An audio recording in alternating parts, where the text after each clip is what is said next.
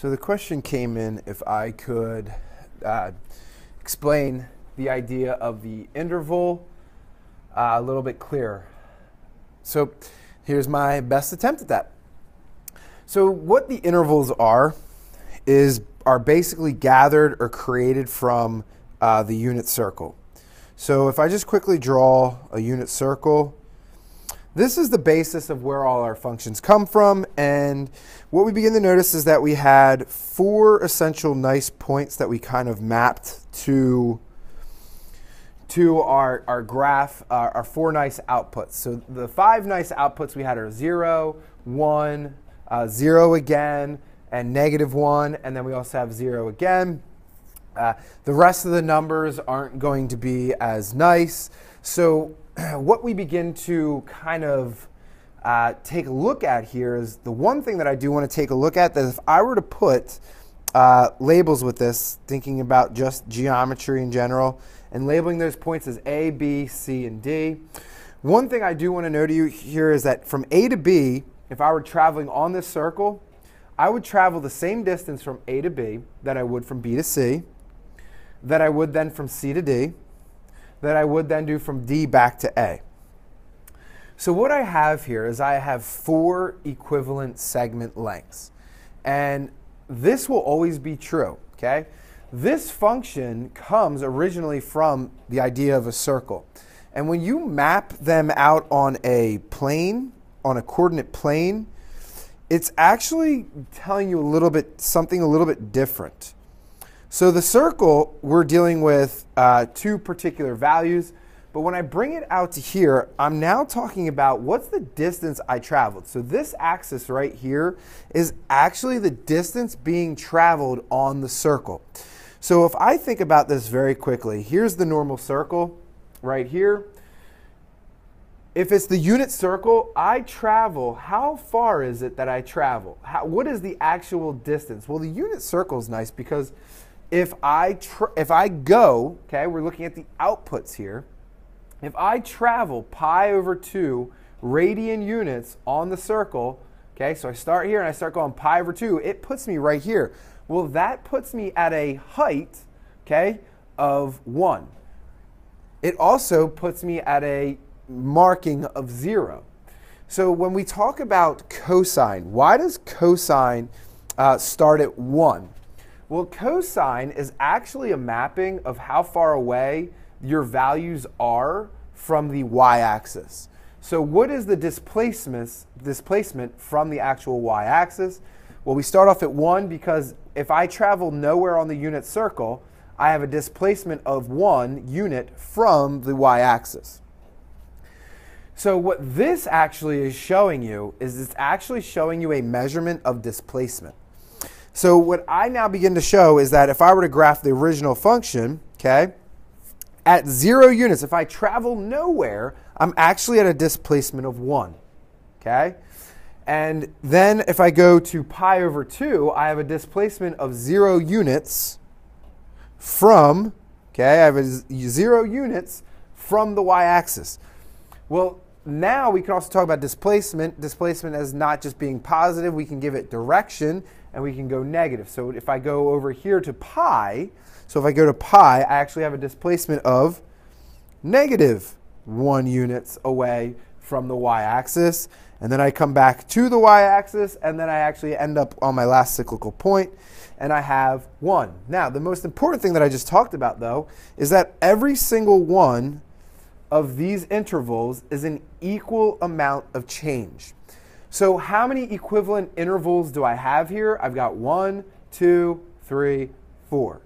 So what I need to figure out is I always need to figure out what is the new total length that my cosinal wave is going to take me, or I want it to complete its entire cycle.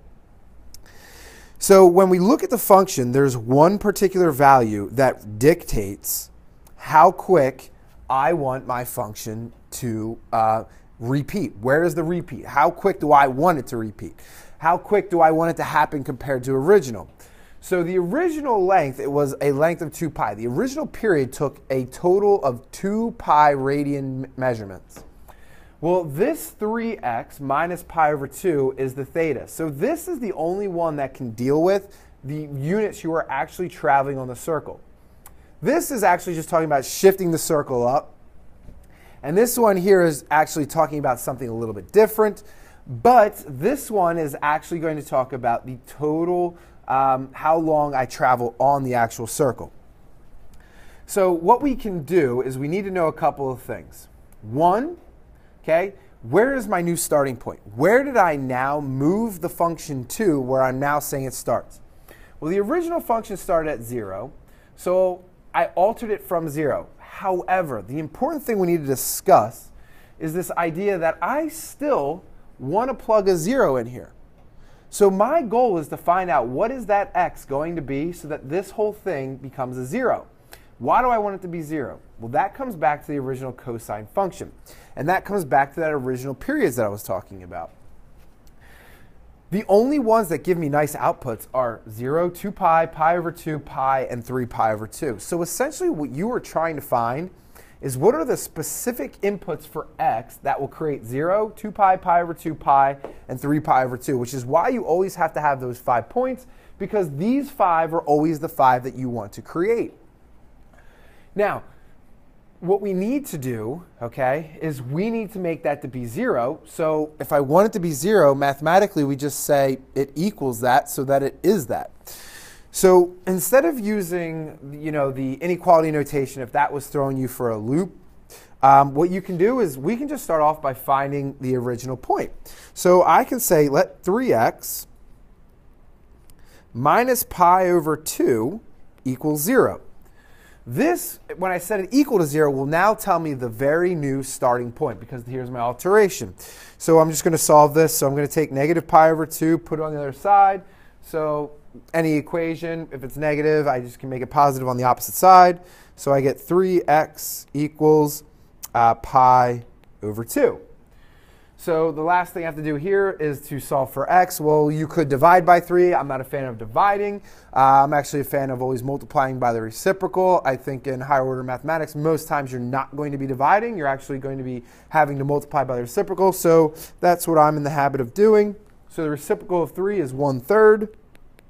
So multiply by 1/3. And what I now have is that x equals this pi over 6. How did I get pi over 6? Pi times 1 is 1, 2 times 3 is 6. So what this now just gave me is my new starting point on my graph. So if I'm on my graph, my new value, if I didn't ever change it, would be pi over 6, 1. Now that's not going to be the case for this graph again, but we're just talking about the intervals. So the one thing I need to know is how long do I want to travel in the circle? What is the actual total measurement of the circle that I want to travel? So what I need to do is I need to figure out, well, now that I have this pi over 6, so I'm going to record this over here because I'm going to erase this. So this is my starting point, so I'm going to call this SP. SP for starting point, just to keep it recorded. Get rid of this.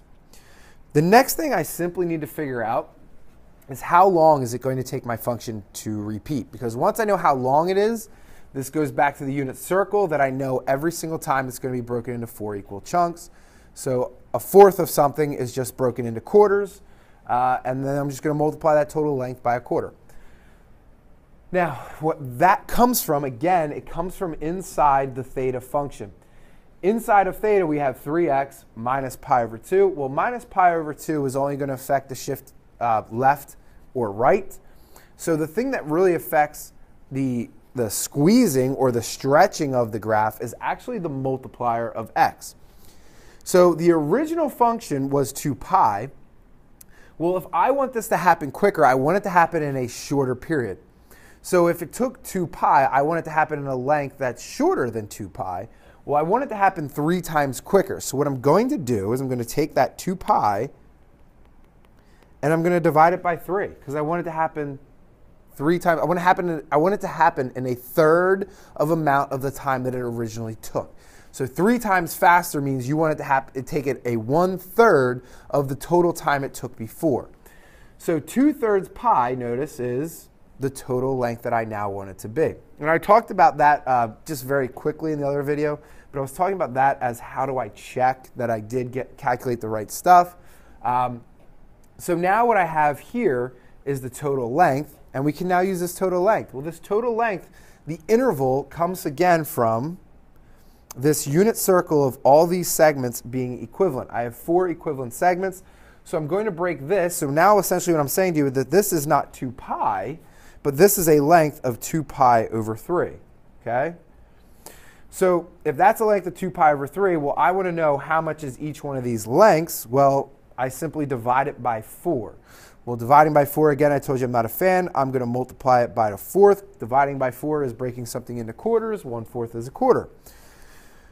So when I take 2 pi over 3 and multiply it by a quarter, what I get is this 2 pi over 12. 2 pi over 12 simplifies to pi over 6.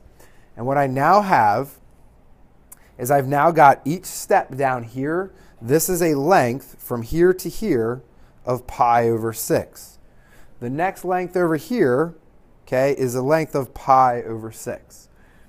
So I started off at pi over 6, and that these mappings are also going to be the same. So when we go back to the graph, okay, that's where we come up with every new step is a pi over 6 distance away from the beginning.